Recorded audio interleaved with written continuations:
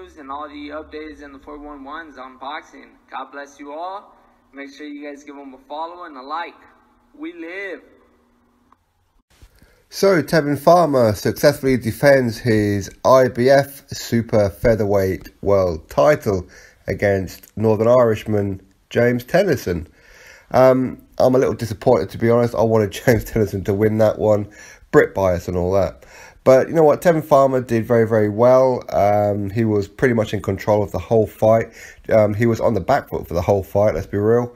With James Tennyson just coming forward, just being bullish forward, trying to catch Tevin Farmer with that one shot. But Tevin Farmer is just very, very fast on his feet. Very, very fast head movement. And of course, hand speed as well. Very, very difficult southpaw to deal with. I think that Tevin Farmer was definitely the favourite going into this fight, no doubt about it. But it didn't go as long as what I was hoping for at a minimum, I have to be honest with you. Round number 4, anyway, Tevin Farmer cracks James Tennyson in the gut. He goes down. He makes the count and just keeps on coming forward. But even though you could see, I mean, his whole body went red from the fact that, you know, just pure shock. He had no air left in him. So he just couldn't recover from it.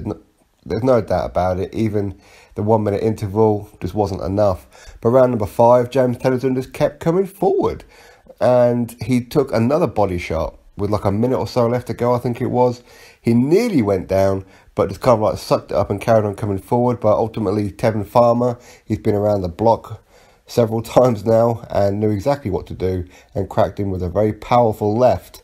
Again, back downstairs to the gut. Tennyson goes down. And as he goes down, he's kind of like stretches himself, his stomach. And for me, I think the referee stopped it too soon. But ultimately, maybe not, because I think Tevin Farmer would have probably dished out a bit more punishment on the body of James Tennyson and would have ended up stopping him anyway.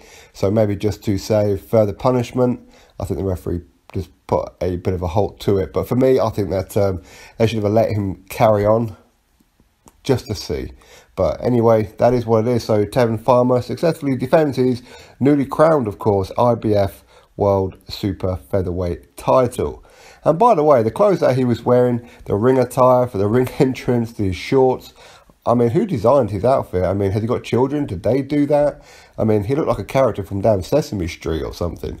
He really did. Like, something like a Big Bird or Coco the Clown. Or maybe he wants to become the new replacement for Ronald McDonald. I don't know, but it looked absolutely ridiculous. I don't know who comes up with these ideas to just try and throw every colour under the rainbow on the kit. Especially when you put in like Big Bird fluffy fluff kind of material on it as well.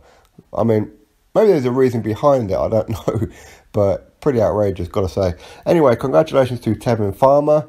Hopefully a unification fight with Gervonta Davis. Does Gervonta Davis want it? Yeah, probably. Does Floyd Mayweather want it? Probably not. To be fair, I don't know what's going on with Floyd Mayweather. He just doesn't seem to want his fighters to be fighting. I just don't get it. But ultimately, hopefully, Tevin Farmer versus Gervonta Davis for a unification at some point. So congratulations to Tevin Farmer. Drop your thoughts below, click that thumbs up, and of course subscribe. Catch you all on the next video.